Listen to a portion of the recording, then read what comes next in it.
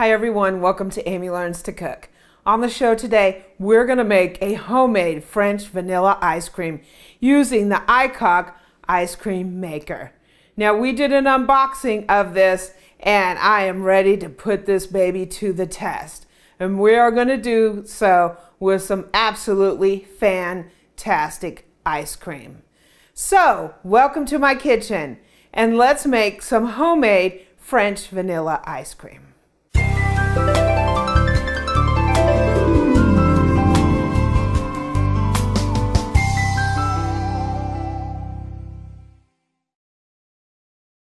We are using the Aicok ice cream maker, and this ice cream maker is great because it has an inner bowl that we put in the freezer and it is nice and chilled. So we're going to put it in here and it is going to freeze our ice cream. So gone are the days that we need a bunch of salt, we need a bunch of ice.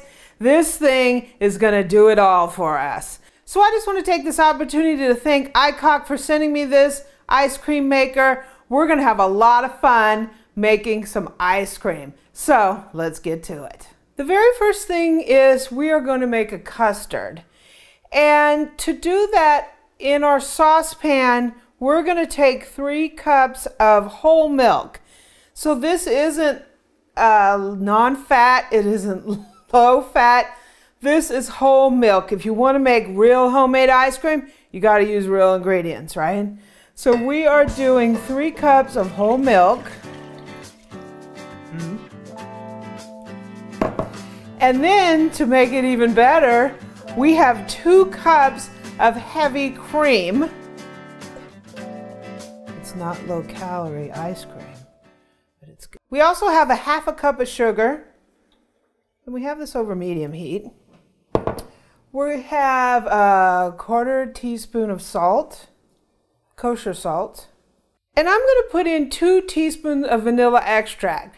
So what we're making is a French vanilla ice cream. And the difference between this and just a regular ice cream is we are doing a base of a custard.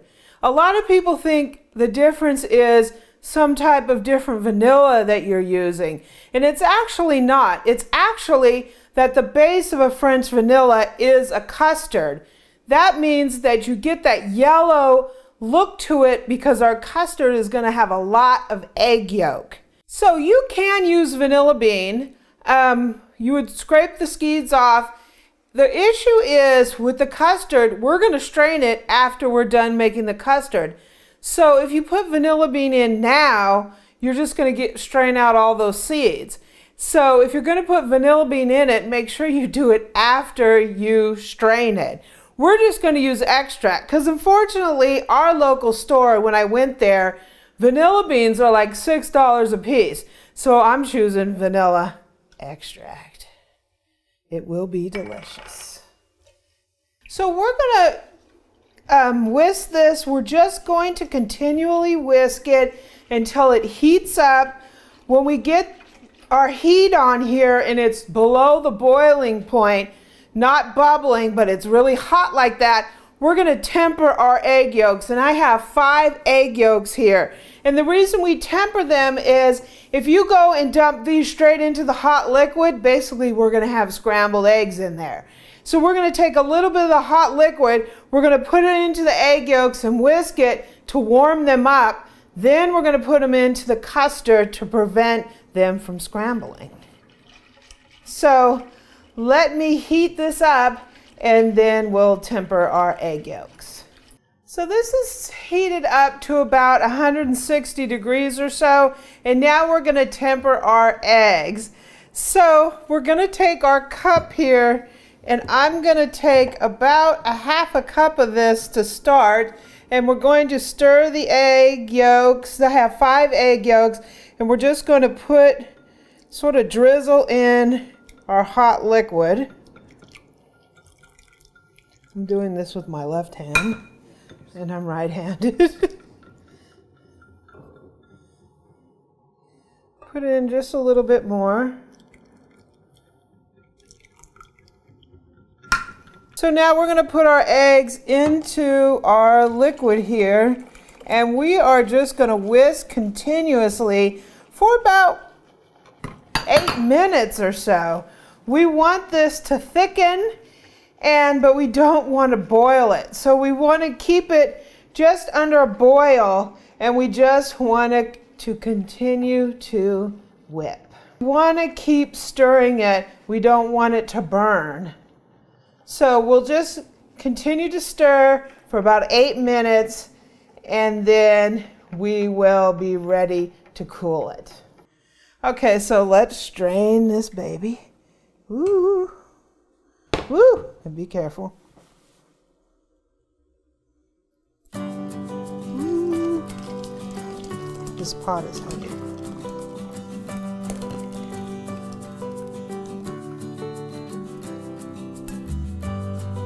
And see all this in here? That could be partially cooked egg. It could be just part of the cream, but look at how nice and smooth that is.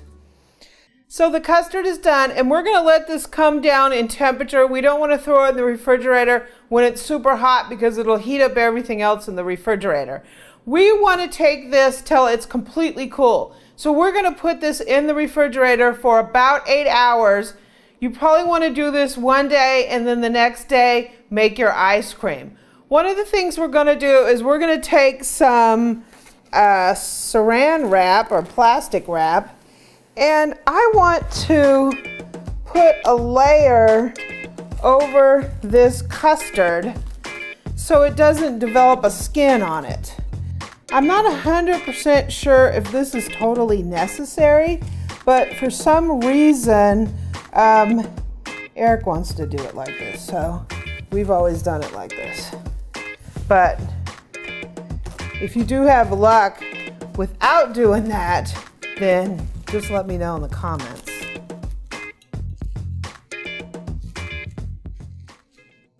Okay, so I've got plastic wrap on the surface of the custard. We're gonna finish letting this cool down. We're gonna put it in the refrigerator, and when it's nice and cool, we'll be back to make the ice cream.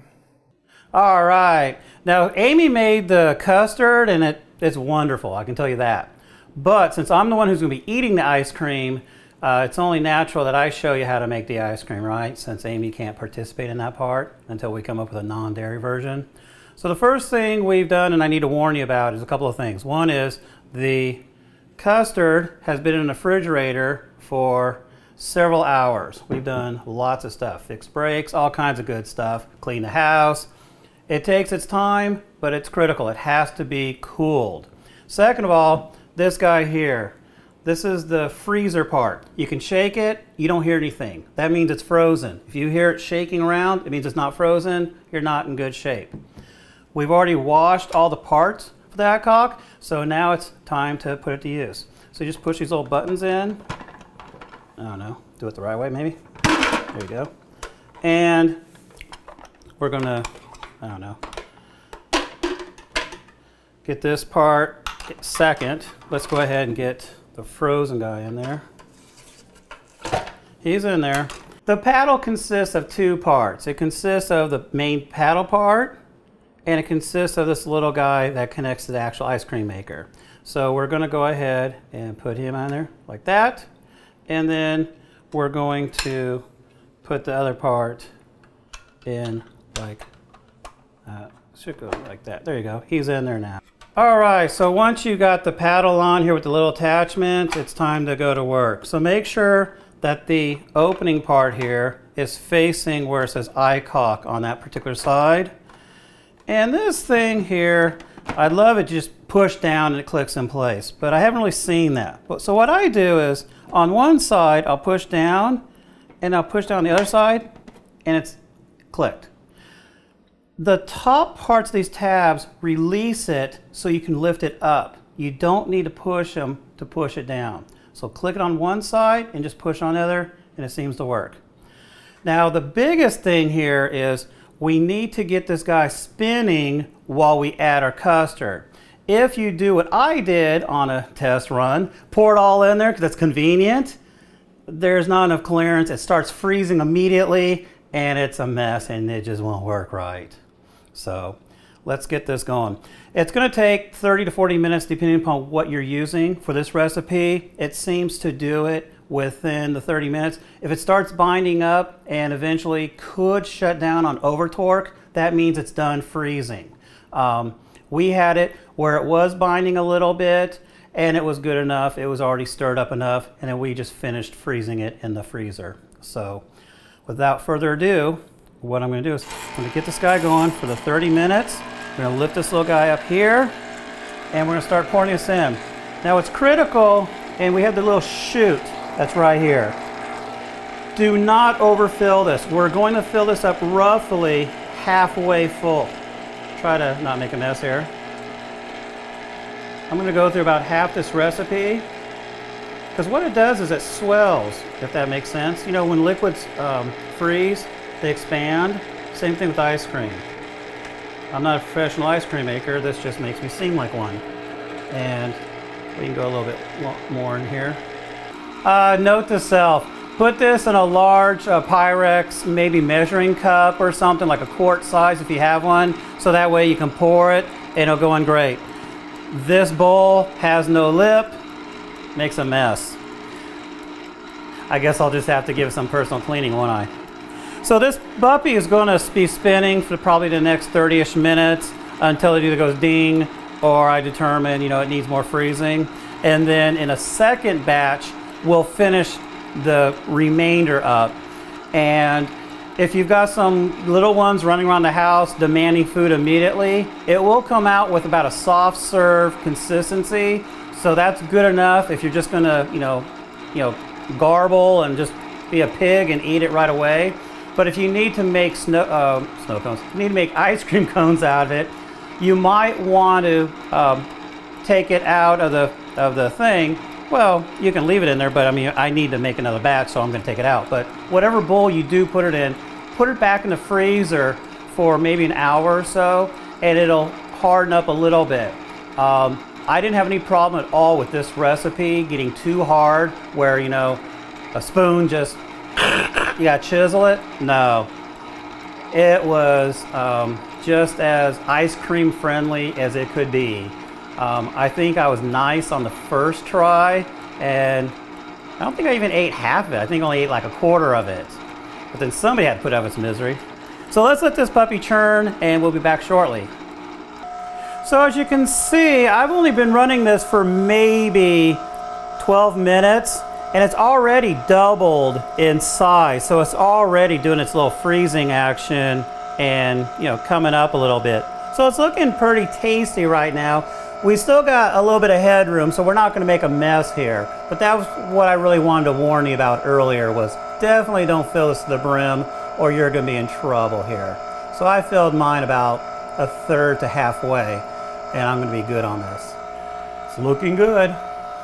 So it looks like when the ice cream gets to a certain consistency, it'll change directions on you.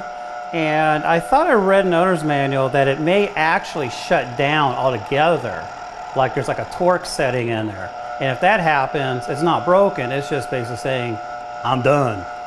So I think this is done enough for my needs. So I'm going to go ahead and stop it here.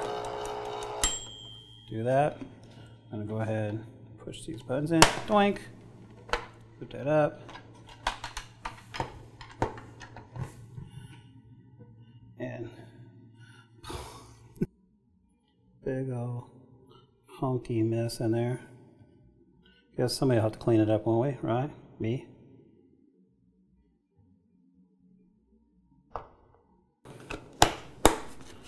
We're going to go ahead and put this in the freezer. All right, just did a quick rinse job in here using cold water. Just want to do a quick little test. Shaking this, I don't really hear anything slushing. So that means this guy's still frozen enough we can do a second batch in here. And so without further ado, let's go ahead and get the, I don't know, put that on there. This time I'm using a measuring cup that actually has a pour spout, so yay for me. Let's go ahead and get this guy cranked up. And I must have left just a little bit of ice cream in there, so my goal was to get this going in a hurry. I didn't want to hit it with too much water to rinse it out because I don't want to thaw out the the bowl itself, but I needed to get enough of my mess out of there. So, like I said, this thing has zero tolerance, so I would not be able to get the lid on if there was any frozen stuff at the bottom, which there was. So, I know. Yep, still good. So we're gonna go ahead and let this guy churn until he's done. This guy might actually go the full 30 minutes if this bowl starts to warm up or anything. And then after that, we'll take it out and have a taste. All right, the dinger went off, and so it's time to take out this great masterpiece, right? So let's pop that out. And you can see this time, it's a little more user-friendly. So, I don't know, let's take him off, get that all out of the way there. Just gonna lay him on the plate there. This thing has this little handle here, so you know you can handle, show that right there. So that way you can not have to touch this cold, you know, because that could obviously, you know, hurt your hands and stuff maybe. Let's go ahead and, yeah, it's gonna scoop. So this stuff is probably not the firmest. The last batch was definitely firm, and let's go ahead and shake. Yeah, we're getting a little bit of that, what do you call it? A little slushing of the liquid that's in there. Yeah, that's good stuff, right? So let me go ahead and weasel this stuff out, and what doesn't end up in my mouth will pretty much go in the freezer, and then we'll take an official sample, right? All right, the fun part. We get to assemble this mess. So we have the tools and the technology. So we're gonna reach in this bad boy, and I don't know, give me some here. It's not like hard yet. It's kind of like in between soft serve and getting there. So obviously, you know, if you're in a hurry. So the recipe for this is great, right? We know that. Well, I'm going to prove it in a minute. But if you have, you know, people screaming at you, you just have to have a super cold freezer to get this cold in a hurry, right? Or make it the night before or something. So we well, get a spoon and we will dig into this. All right, now we're ready for the good stuff. So let's get this guy out of the way.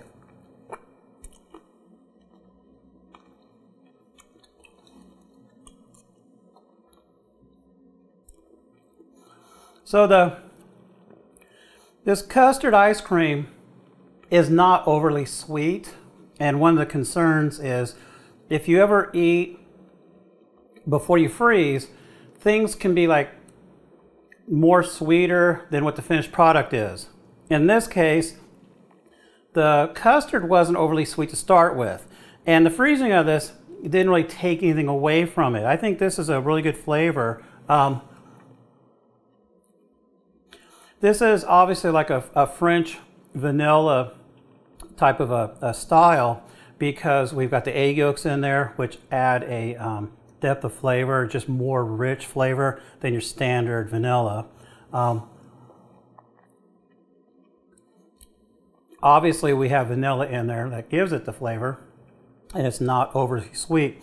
What I noticed is this has a slightly different taste than a lot of store-bought ice cream that I eat, in that this might have more fat in it. You may have noticed that a lot of ice creams these days are puffed with air, they're really light.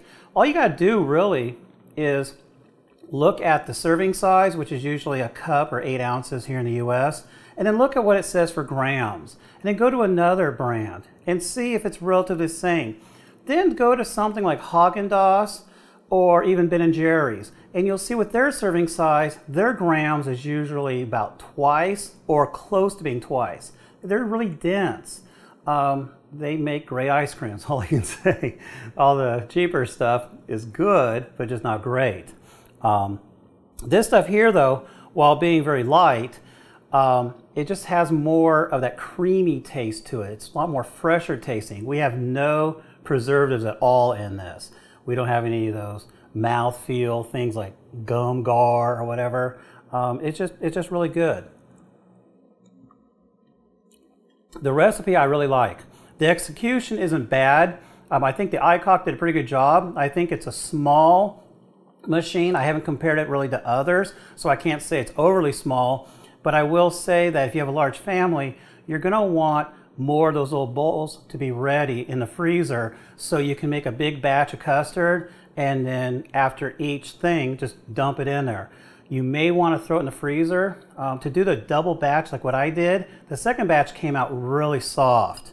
The first one was soft enough, and it probably does need to be in the freezer a little longer.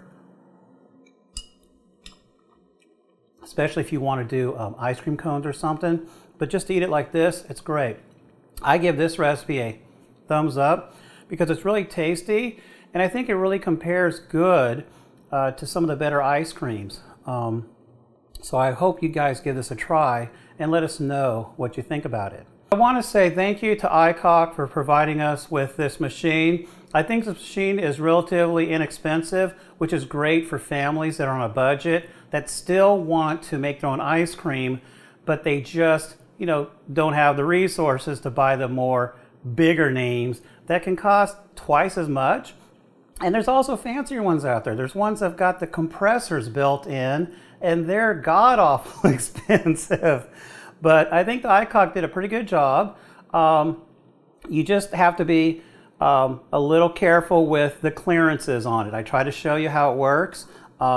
If you've got lots of frost built up in there or ice cream in there, you're not going to get the pieces to snap in place. But also, if there wasn't that little tight clearance, then it wouldn't really scrape as well as it does. So I think it does a pretty good job, and you know, I give it my 2 thumbs up. If you like this recipe, we hope you subscribe below, give us a like and a comment, and also visit our website at www.amylearnstocook.com, and we're on Twitter and Pinterest at Amy Learns to Cook.